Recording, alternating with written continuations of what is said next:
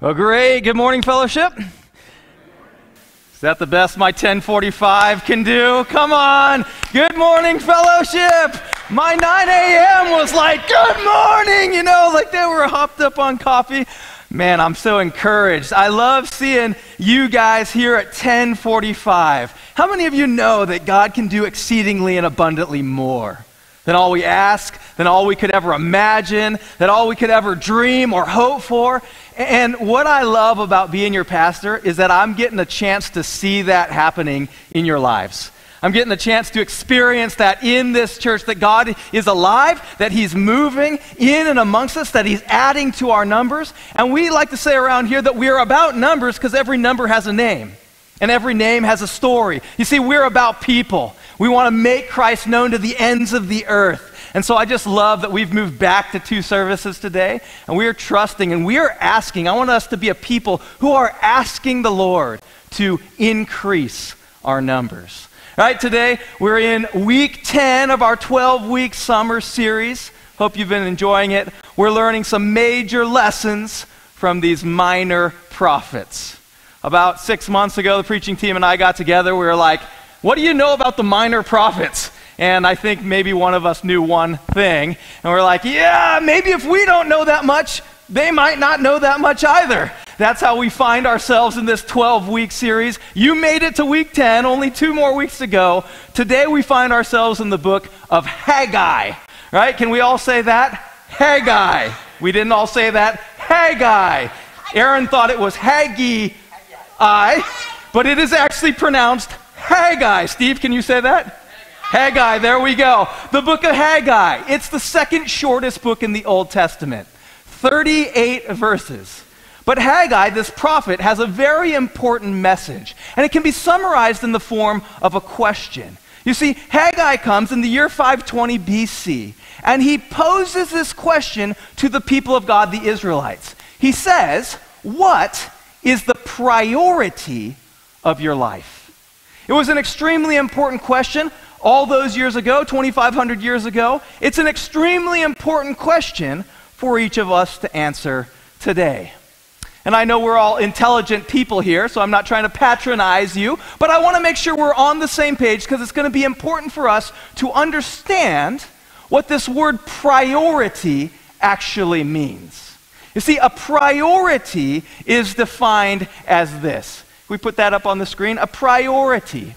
It's whatever comes first amidst competing alternatives. Webster's dictionary defines a priority as anything with superiority in rank, position, or privilege. It's something that is given or meriting attention before competing alternatives. And so this concept of a priority, it's pretty simple. Whatever comes first amidst competing alternatives. But there's also a challenge when it comes to priority. You see, here's the reality. We all live in a world that is full of great amounts of choice. This is exactly what we find in the year 520 BC. Haggai, the prophet, is sent by God to the people of God, the Israelites. 70 years they were in captivity. The Babylonians came and they besieged the city of Jerusalem where they lived. They took all the people of God to their city. The city of Jerusalem was in ruin. 70 years they were in captivity until a people called the Persians came along. They defeat the Babylonians. There's your history lesson. And the Persians decide, we don't need the Israelites here in Persia. We're going to let them go free. And so about 50,000 Israelites in the year 520 BC returned to the city of Jerusalem. But here's the problem. You see, it was a great time in history. They were celebrating, they were worshiping the Lord for their freedom from captivity. And yet at the same time, when they get back to the city of Jerusalem, the city of God, the city is in ruin, and so is the temple of God. And so the Israelites, just like us, they have a choice. You see, God allows them to choose. Will they build their own city, or will they invest their time building the temple, the city of God? You see, they get to choose what comes first amidst a world of competing priorities, realities, things that are vying for our attention. So why don't you open your Bible? We're going to be in the book of Haggai. I wish I could tell you exactly where it is. I'm not sure off the top of my head. It's somewhere back there in the Old Testament. There's only 2 more chapters after this until we jump into the New Testament. So Haggai chapter 1, we're going to start in verse 1. Remember, it's only 38 verses. We're going to read just 11 this morning. This morning I want us to think about, consider, and try to answer this question. What is the priority of your life? And maybe as we do, let's consider some of the consequences of our choice. All right? So Haggai chapter 1, let's start in verse 1. It says this. In the 2nd year of King Darius, on the 1st day of the 6th month, the word of the Lord came through the prophet Haggai to Zerubbabel, son of Shealtiel, governor of Judah, and to Joshua, son of Jehozadak, the high priest. This is what the Lord Almighty says. These people say, the time has not yet come for the Lord's house to be built. Then the word of the Lord came through the prophet Haggai. Is it time for you yourselves to be living in your paneled houses? Which simply means your luxurious houses. Haggai says, is it time for you to be living in your luxurious houses while this house, the house of the Lord, remains in ruin? Verse 5. Now this is what the Lord Almighty says. Give careful thought to your ways. You have planted much, but you have harvested little. You eat, but you never have enough. You drink, but you never have your fill. You put on clothes, but you are not warm. You earn wages only to put them in a purse with holes in it. This is what the Lord Almighty says. Give careful thought to your ways. Go up into the mountains and bring down timber and build the house, so that I may take pleasure in it and be honored, says the Lord. You expected much, but see, it turned out to be little. What you brought home, I blew away. Why, declares the Lord Almighty? Because of my house, which remains a ruin, while each of you is busy with his own house. Therefore, verse 10, because of you, the heavens have withheld their dew, and the earth its crops. I called for a drought on the fields and the mountains, on the grain, on the new wine, the oil, and whatever the ground produces, on men and cattle, and on the labor of your hands. You see, here we find a record of the events surrounding the return of these 50,000 Israelites. You know, a generation has passed since these people, the people of God, have been held in captivity by the Babylonians. And so when they are released by the Persians, not all of them decide to go. You know, for some of them, especially the children of those who were taken into captivity, Babylon was all they knew. And so some of them go, about 50,000, and some of them end up staying in their new land of Persia. It was the year 520 BC, as I mentioned. It's now about 18 years after they have left Babylonian captivity. So it's not the second Haggai comes to them. It's not when they have just been released by the Persians. 18 years have passed, and now God raises up and sends this prophet Haggai. You see, he has a very important question. I kind of already gave the spoiler, but in verse 3 it says this. The word of the Lord came through the prophet Haggai. He says, is it time for you yourselves to be living in your luxurious, your paneled houses, while the house of the Lord remains in ruin? You see, this is an interesting question. It's an important question that Haggai is posing to the people of God, because it was actually very obvious that these people had every intention to build the house of God. After all, they were the people of God. They loved God. They wanted to honor God with their lives.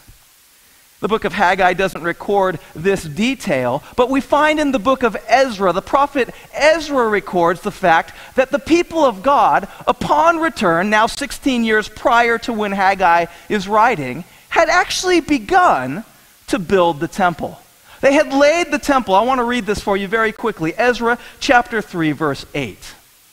Ezra writes this. He says, in the second month of the second year, after the arrival of the house of God in Jerusalem, Zerubbabel, son of Shealtiel, Jeshua, son of Jehozadak, and the rest of their brothers, the priests and the Levites, and all who had returned from captivity to Jerusalem, they began to work. Make a note of that. They appointed Levites 20 years of age and older to supervise the building of the house of the Lord. Right? Then in verse 10, Ezra says this.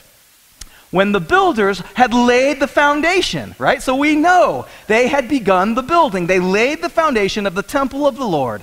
The priests in their vestments with their trumpets, and the Levites, the son of Asaph, with cymbals, took their places to praise the Lord as they prescribed by David, king of Israel. Verse 11, with praise and thanksgiving they sang to the Lord. He is good. His love to Israel, it endures forever. All the people gave a great shout of praise to the Lord because the foundation of the house of the Lord was laid. You see, it's not actually a question of whether these people intended to build the kingdom of God. They had every intention to be about the Lord's work. They had every intention to build the temple of God. It is the physical place where the glory of God dwelt in the Old Testament. And yet, 16 years has now passed. 16 years since they have returned from Babylonian captivity to the city of Jerusalem. And for some reason, the temple at which they had laid the foundation, it still is in ruin. The question is, why? Why had the Israelites started to build the temple of God, and yet they have now stopped for 16 years? Do you think that they had lost their faith? Maybe they rejected their beliefs. Maybe they turned their back on the things of God. You see, the answer to those questions is obviously not. They are the chosen people of God. These are the same people. They had witnessed God doing all these miraculous things, right? They stood on the banks of the Jordan. They saw God part the Red Sea. They experienced God's hand of provision as they wandered, literally in circles. I've been in this desert, right? They're in the desert 40 years, walking in a circle that was probably only about a 10-mile radius. Some reason they can't find their way to the promised land, and yet God showers down bread from heaven. These are the people that experienced that. They saw God. They experienced God do all of these things. So they hadn't turned their back on their faith. They didn't have any less desire to serve God or honor God or glorify God with their lives. And yet, just like us, the challenge was their lives in Jerusalem upon return. They were filled with great amounts of choice. Have you found this to be true? That your life, it just seems like the older you get and the more we kind of go on, the more choices, the more options, the more things that we have to choose from. And this happens all the way from the very simple and seemingly mundane to the essentially critical things of life. And so I was talking to the preaching team this week, and there was some strong opinions about two beverages. Can you see these? I don't know why these two things draw such heated debate at times, and you might prefer the lower octane diet version of these. Does anybody have a preference? Coke?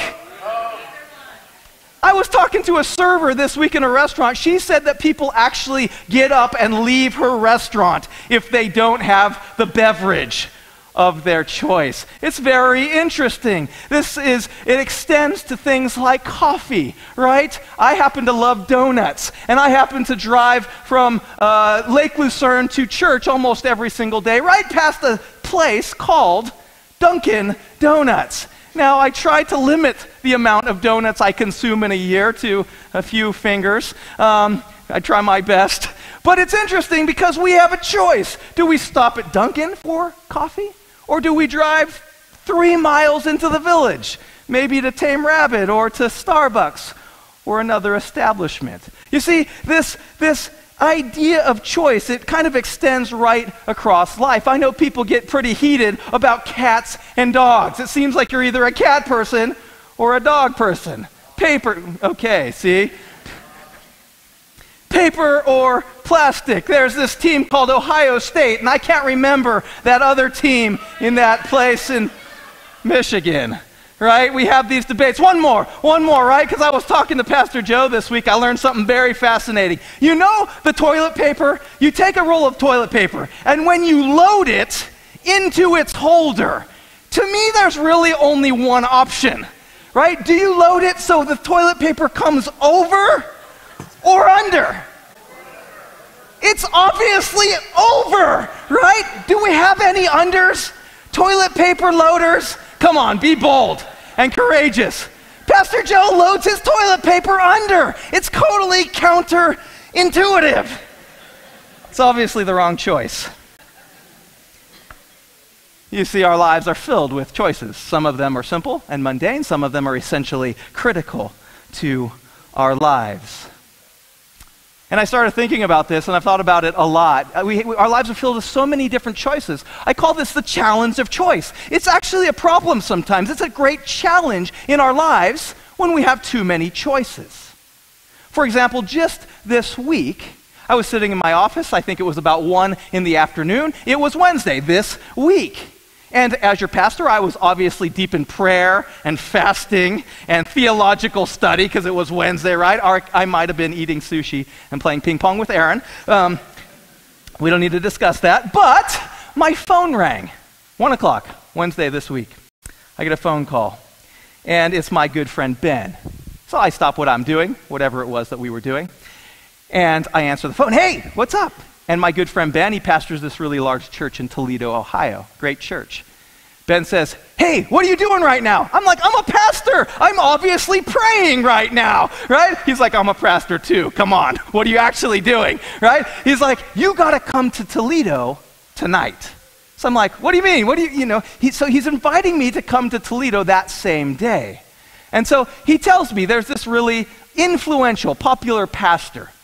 He's quite a well-known guy. He was going to preach at his church that same night. He said, I want you to come to my church and then kind of hear what he has to say, but then you and him and I will go out to dinner.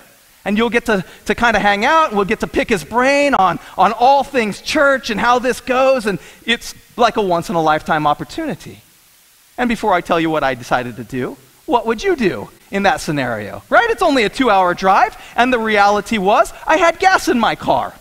And Jenny thought it was a pretty good idea that I went and hung out with this guy, and I really actually did want to go and have dinner with this guy. So what would you do? You see, the challenge of choices, at the very same time, I had also planned to take my son Noah to the park. And it seems like an insignificant or a trivial little scenario, but the reality is, this is the challenge of choice.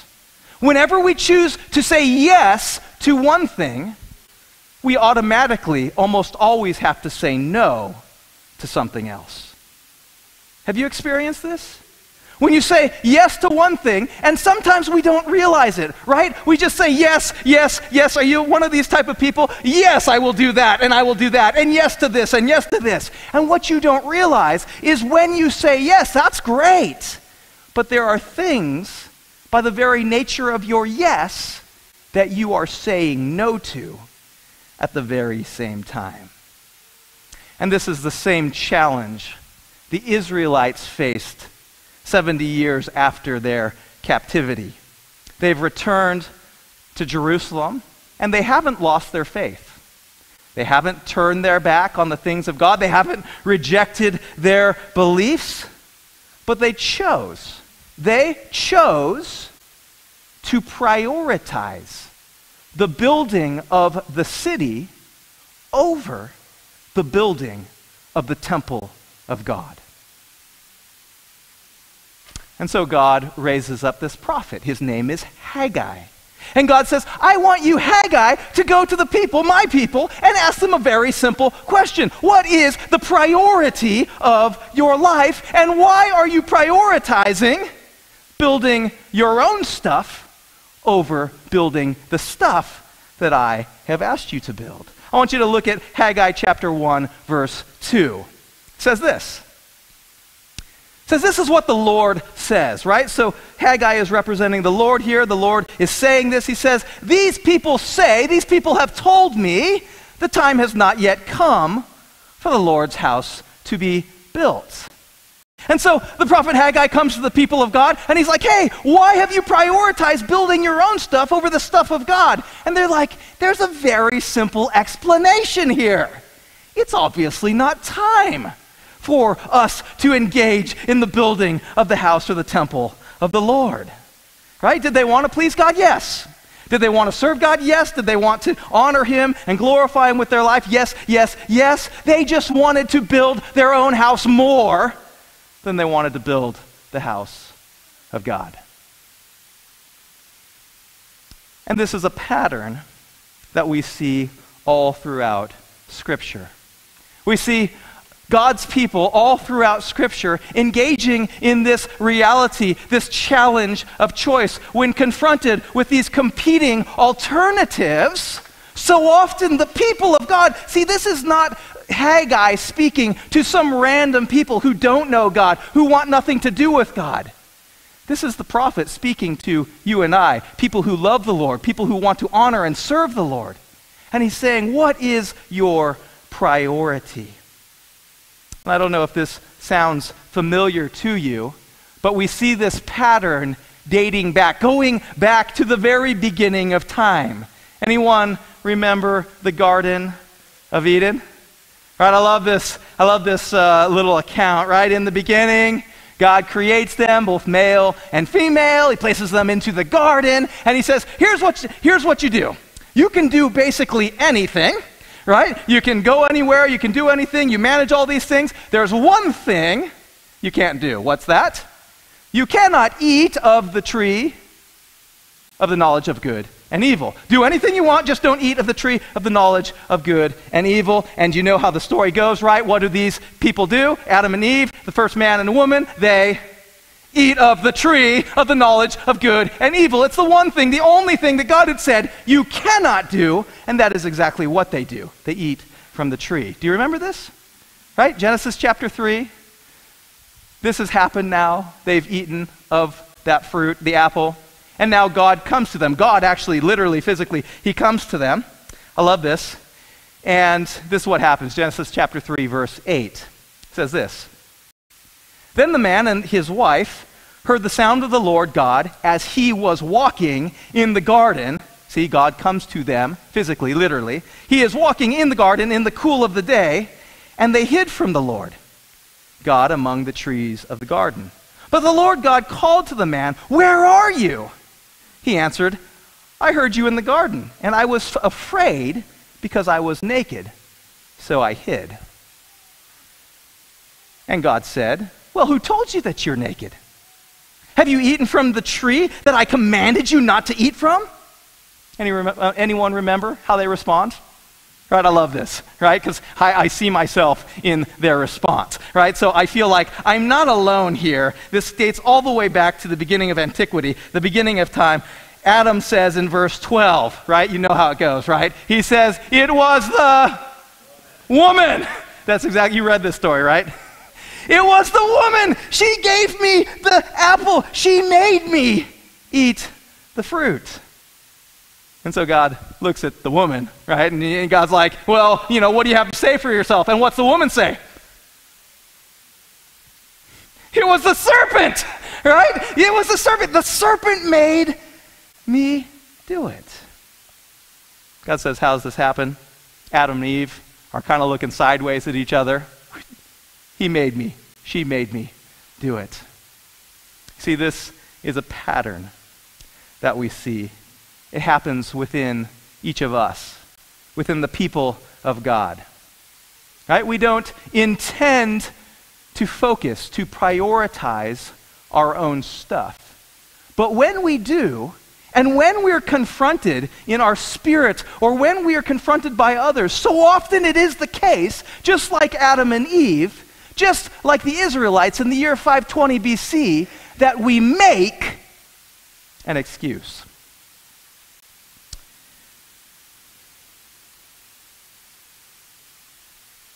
Do you ever find this in your life? That you know you're probably not prioritizing the things of God enough, and yet you find yourself kind of rationalizing, right? These are excuses. We find ourselves, and I'm preaching at myself here, right? This is a very simple message this morning, but it is so applicable to each of us because we do it all the time. Adam and Eve did it. The Israelites did it. And we do it as well. We make excuses for why we have priorities above the Lord our God. The problem is the very first commandment.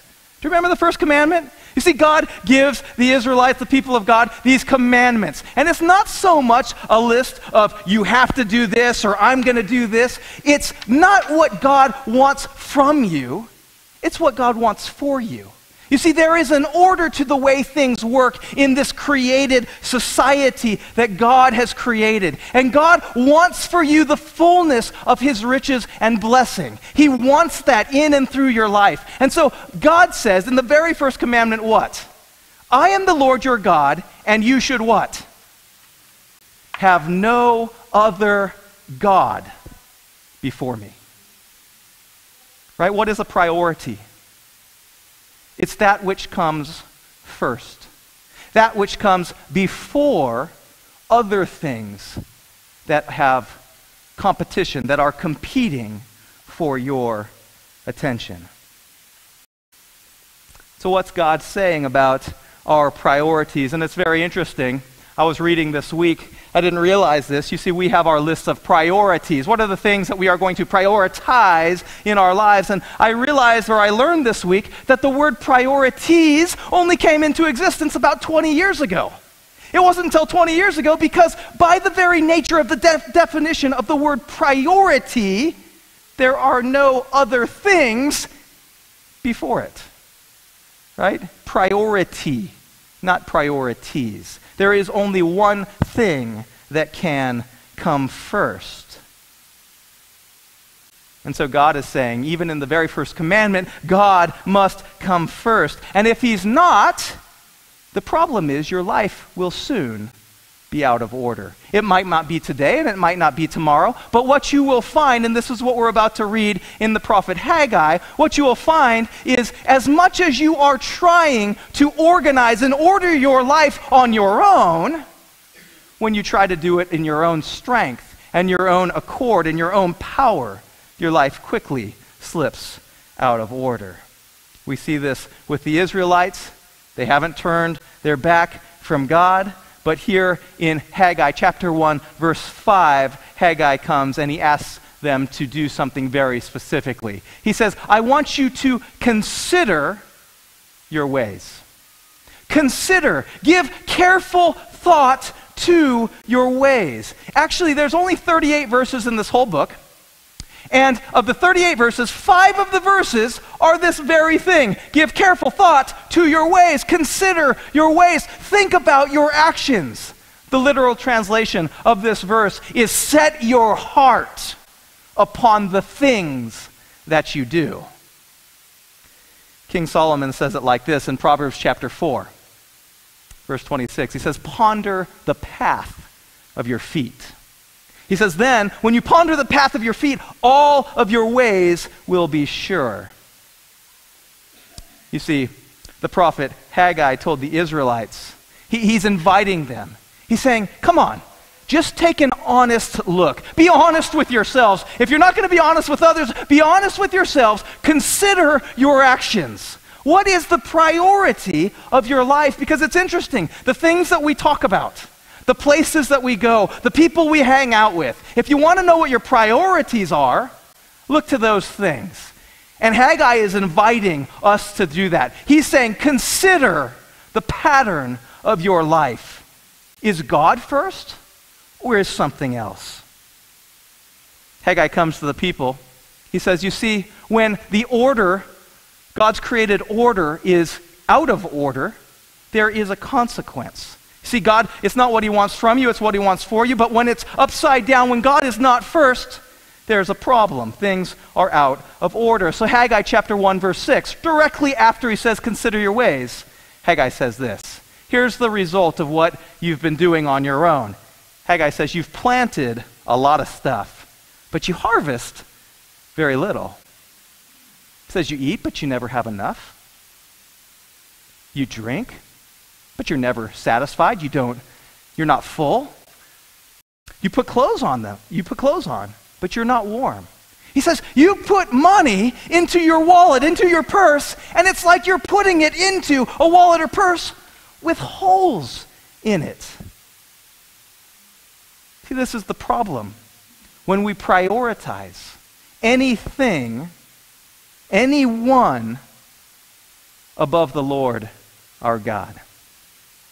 No matter who you are, no matter what you do, no matter what you want to do, ultimately you find that the outcome of all your greatest pursuits will be frustrating, will be fleeting, and will be full of discontent.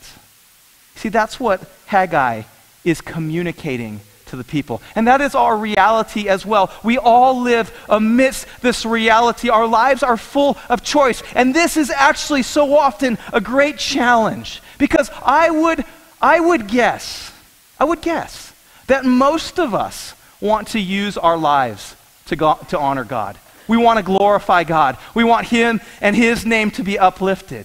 And yet the problem sometimes is we don't realize when we start to say yes to certain things, we're saying no to something else. So easy for God to take a back seat in our lives.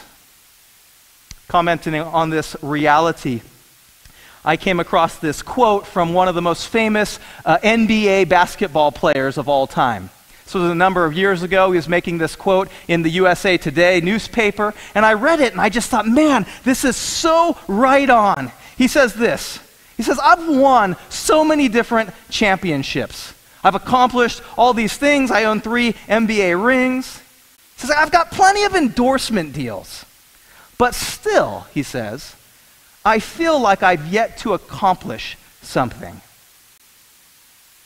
He says, I feel like there's so much more that I'm supposed to do. And he starts to question, he's wondering, almost like I can hear his thought process in this newspaper article. And he's wondering to himself, is this how other basketball players have felt? Is this how other businessmen have felt? Is this how other doctors have felt? That you spend all your energy and your time and your pursuits doing these things, and yet at the end of it all, you still feel unsatisfied. He says, I've done all these things, I've won all these things, I've got all this stuff. He says in our society, the athletes, we're expected to care about winning games and pleasing the crowd and signing deals, and that's it. But he asks this very important question. He says, am I supposed to obsess myself with all of these things and then get to the end of my career, get to the end of my life wondering, was it worth it? You see, I think that's so spot on as we consider the prophet Haggai. See, when God is not the priority of our life, even the very greatest pursuits end up to be frustrating. They're often fleeting, and they're often full of discontent. And so this morning, I just want to create some space for us, and I've got a lot more in my notes that we could cover, but as I'm standing up here, I'm just realizing as I've been going through this week, man, it's preaching right to me, right? Because I wake up most days and I face the same challenge that you face. It's the challenge of choice. There's so many good things that I could give my time to, that I could give myself to, and I want to say yes to so many different things that it's so often the case that I find myself pushing God's agenda to the side. I find that I am so often inadvertently building my own kingdom instead of the kingdom, the temple of God. This morning, I've asked the band to come up, and I simply want them to play a little bit. And I want you to consider this question. What is the priority of your life? I'd begin with where you spend time. I'd begin with the things that you spend a predominant amount of time thinking about. I'd begin with thinking about, where do I go? And what do I do on an average day? These are indicators of your priority. I want to create space right now for you to just consider your ways. You see, if you want God to be first, 3 things, and I'm not going to go through all the things here, but we don't have time. But 3 things, and these are so simple and yet they're revolutionary if you practice them. Number 1, every single day, read. Read what? That's exactly right. Not the newspaper, not your iPhone. Read the Bible. Open up the Word of God. It's so simple, right? I'm not kind of, this isn't rocket science. Every single day, you got to read the Word of God. It is the bread of life, the Word says. You see, you can't live without water. You can't live without food. And spiritually, the Word of God is our spiritual bread and water. We can't live without it, and yet it'd be shocking if I asked you, and I'm not going to raise your hand and say, how many people here read the Bible, read the Word of God on most days? It'd be shocking how little of us, how few of us do it. 2 years ago, my life totally changed. Noah entered our lives, and for 20 years, I had woken up and spent an hour to an hour and a half reading and praying and meditating. And over the last 2.5 years, I'm like, the reality of life, right? And we've got different pressures and things. All I'm trying to say is make sure God's first. It might not be in the morning. You got to read every single day. You got to pray, right? It's so simple. You got to communicate with God. Psalm 17, verse 6. It says, I call on you, my God, for you will answer me. Turn your ear to me and hear my prayer. I love what the Protestant reformer said. His name's Martin Luther. This guy was he was crazy. He worked on the things of God for 20 hours a day and slept 2 or 3 hours. Somebody came to him one time, and he was in the middle of translating the Bible. And this person says, hey, Martin Luther, what are you going to do tomorrow? And Luther says, man, I'm going to get up and I'm going to work. I'm going to get up really early and I'm going to work until really, really late. And the person's like, wow, that's great. He said, yeah, I am so busy. I'm going to do so much work that I'm going to commit the first 3 hours of my day to pray. Somebody, a contemporary, said, we are too busy not to pray. Right, can you relate with that? I'm too busy. I've got to have the power of God in me and through me. I don't have enough to do it on my own. Last thing, we've got to be in community with one another. You want God to be first in your life? You got to read, you got to pray, and you got to fellowship. You got to be in community one with another. Colossians 3:16 says this, let the word of Christ richly dwell within you with all wisdom, teaching and admonishing one another with psalms, hymns, spiritual songs, and singing with thanksgiving to God. Fellowship, Haggai invites us. He invites every single one of us to consider our ways. This morning, God is with us, and He is saying to us, He is asking each of us, what is the priority of your life? You see, it's not that God is trying to get something from you. It's that God wants His riches and the fullness of His blessing to be active and alive within you. It's what He wants for you. That's why He asked this question, what's your priority? And so I want every head bowed and every eye closed, and I'm just going to create space for a few minutes for you to consider this important question. What's the priority of your life? I'd look to where you spend time and what you talk about and who you hang out with. This is a moment between you and God. What's the priority of your life? Let's think about that. When peace like a river attendeth my way, when sorrows like sea billows roll,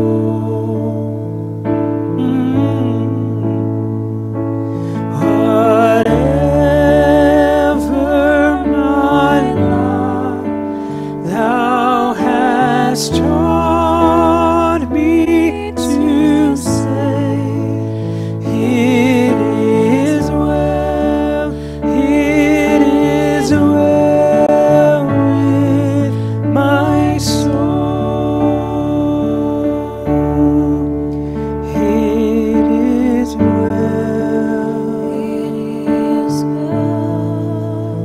with my soul. It is well. It is well with my soul.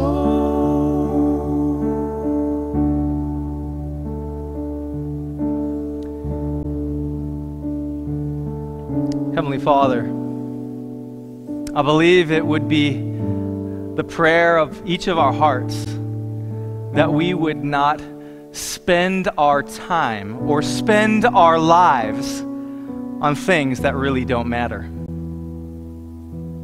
None of us want to live a life in which we put on clothes but we're not warm, in which we drink but we're not satisfied, in which we make money only to put it in a wallet or a purse with holes in it.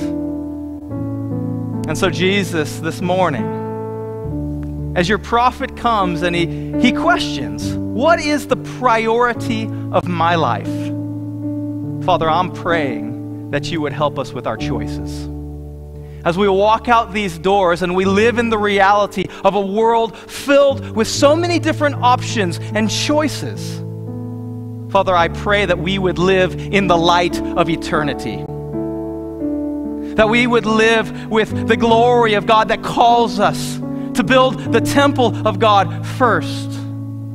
Jesus says, but seek first the kingdom of God and his righteousness, and all of these things will be added unto you.